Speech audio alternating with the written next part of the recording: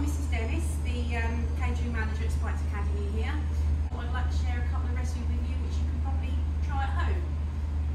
Right, the two dishes we're going to be doing today is a beef lasagna and chocolate crunch. Okay, the beef lasagna, this is for roughly 25. You're going to need 170 grams of margarine or butter, 170 grams of plain flour, some mustard powder, salt and pepper, and 1 litre 800 of milk. Okay. And then for the chocolate crunch, this is for 24 tray bake. We have 340 grams of plain flour, 340 grams of self-raising flour, 340 grams of sugar granulated, 340 grams of margarine or butter which is melted, 2 to 3 eggs, and vanilla essence. Right, we're now going to move on to the lasagna. So in this bowl here, I have 170 grams of margarine, and in this bowl I've got 170 grams of plain flour with mustard powder, salt and pepper. Okay, and then over here in this pan I have some onion and I have my minced beef. Okay, and I'm now going to turn on some heat. And then we're going to sweat the onions off. Okay. So you start by sweating your onions off on a low gas, and I've got the oven preheated on number 3. Okay, right, I'm now going to add the minced beef to the onion. Pop that in like so. That's it. Lovely. Right, I'm going to incorporate that into the onion and we'll let that brown off. Like so. Take about 10-15 minutes. Okay, we've got to the stage now where the mince has browned nicely. Like so. And then into that, I'm now going to add some of my tomato sauce.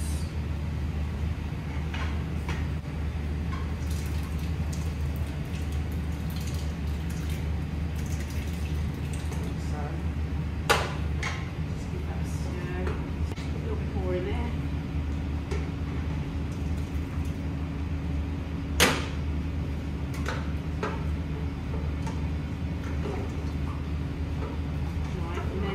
Leave that now to simmer for a little while. About 10-15 minutes. And that should be ready to transfer into the dish. This is the particular tomato sauce that we use here. And it's called Maggi Rich and Rustic sauce. It's got all the herbs already in it. But if you wanted to make your own, you can buy chopped tomatoes, tomato puree, herbs, you can put all in. But I would suggest adding a bit of sugar so that it's not too tart. Otherwise it might be a bit tough. You can buy this in supermarkets, and it is very nice. Right, okay, so we're now going to move on to making the white sauce.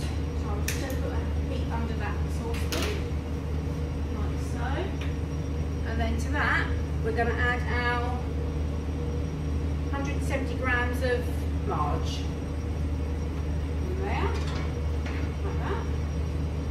And then we're going to let that melt. And then once that's melted, we're then going to put our flour, mustard, salt and pepper in. Right, I've now made what we call a roux, which is putting the flour and the mustard powder into the margarine. And I'm now going to start adding my milk until we get the desired. Doesn't look that great right at this minute, but it will all come together.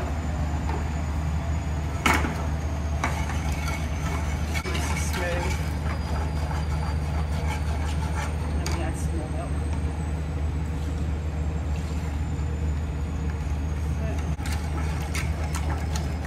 See, that is starting to thicken up nicely. Just keep that going for a little while. Especially with lasagna, you do need a nice thick sauce to coat your lasagna sheets, otherwise it will just all run off and won't be much good.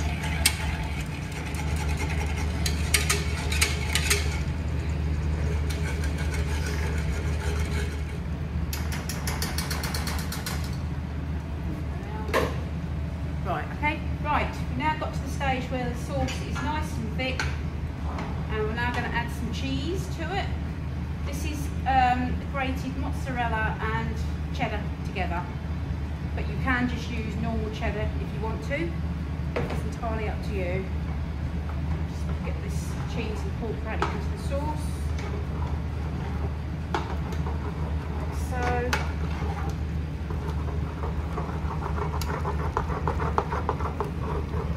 I think what I might just do is I'll try and drop more water just to.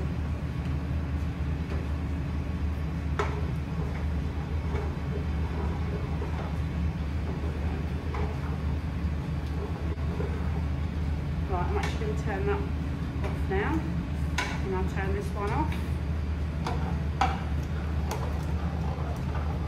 Right, and then we are ready to start putting it together. Let's move this over to here.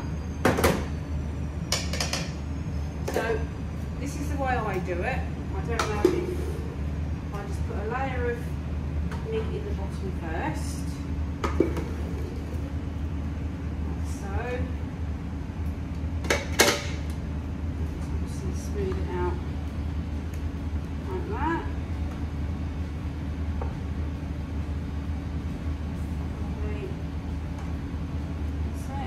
And then with the lasagna sheets, basically just place them like so. And then we're going in with another layer of meat.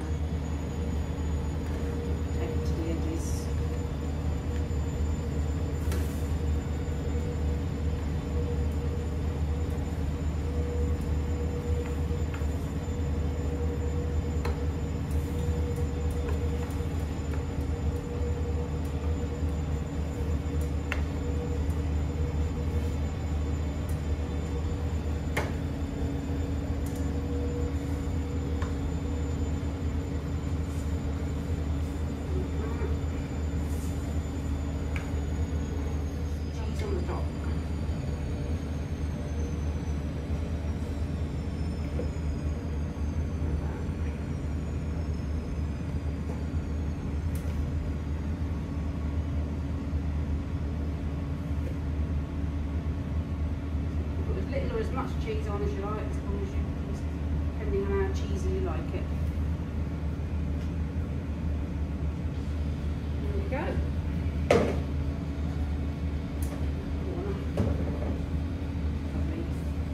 Right, and then we're going to go into a preheated oven, as I said, gas mark 3. There we go. And they should take about 15 minutes. Right, now I've just finished making the lasagna, so I'm now going to completely clean my surface down, like so. using an antibacterial spray. There we go, lovely. And as we know, we must clean up in between cooking, and then I'm now going to walk over to the sink and wash my hands. Now moved over to the other side of the kitchen, and we're now going to start prepping for our chocolate crunch. So in here I've got 340 grams of margarine, which in a minute we're going to melt. And in this big bowl here I've got my plain flour, self-raising flour, sugar and cocoa powder. Okay, so the first thing we need to do is to melt the marge. There we go.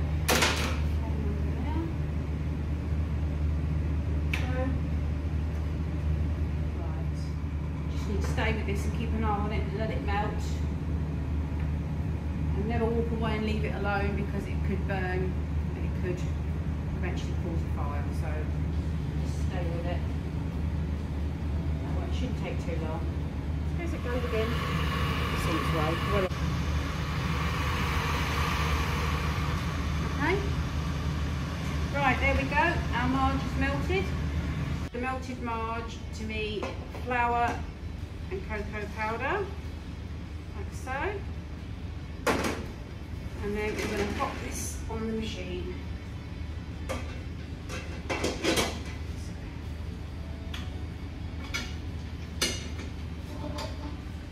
I've just put the marge in, so we're now going to put that on to mix that round. Obviously you're not going to have a big mixer like that at home, but you can use either a hand mixer or something like that, but that will do just as well.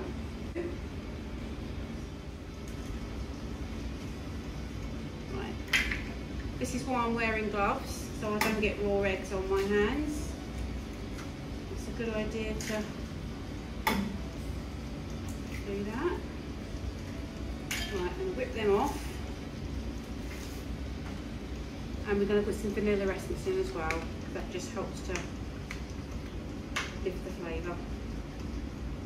Right, just a few drops. Okay, there's no need to beat the eggs up. You can just pop them straight in, as they will mix up in the mixer, like that. And then I've got all my tin greased ready. Just a flat tin like this will be great.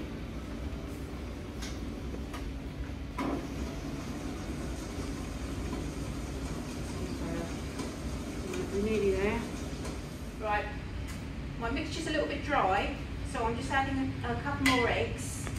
If you find your mixture's too dry and that's not mixed up properly together, you can add more eggs to get it mixed properly. I'll show you in a minute what it should look like, and then you'll know what to look for.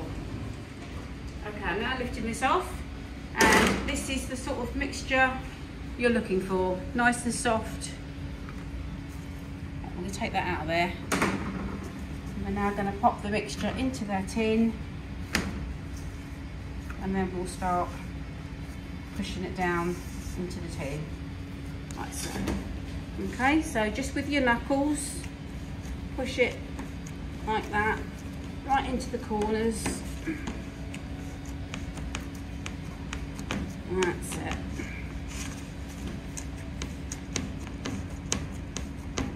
I think chocolate crunch is probably one of the oldest favourites of everybody. I reckon all your mummy and daddies love all this as well.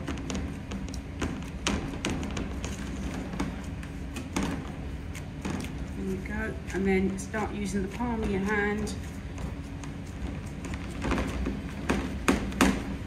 just to get a nice flat finish.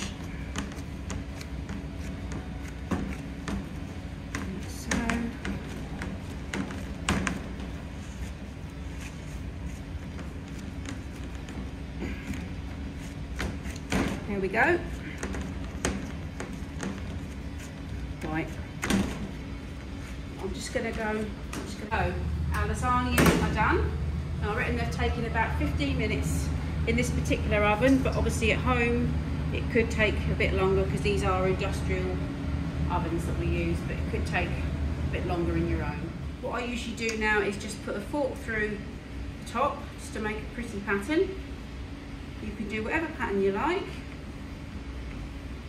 Usually just run a fork down it and leave it like so. There we go. Now just get a little bit of water and put on the top, so while it's cooking it doesn't dry out too much. And then on top of that, I'm just going to sprinkle some sugar like that. There we go. Okay, right. Now ready to pop our chocolate crunch in, which we'll put there, middle shelf. And that again, that will take about 15-20 minutes. And you're looking for a nice top that isn't too, it's obviously not burnt, but just hard to the touch, so that it's not too squidgy. You don't want it too squidgy, you don't want it too hard, you just want it 15-20 minutes. Yeah. Right, let's check our crunch. Oh, there we are. This is what we want. Nice crunchy topping, but not too hard, and still nice and squidgy in the middle. It's lovely. Here we go. So it's homemade beef lasagna and homemade chocolate crunch. So I really hope you've enjoyed this demonstration, and enjoy.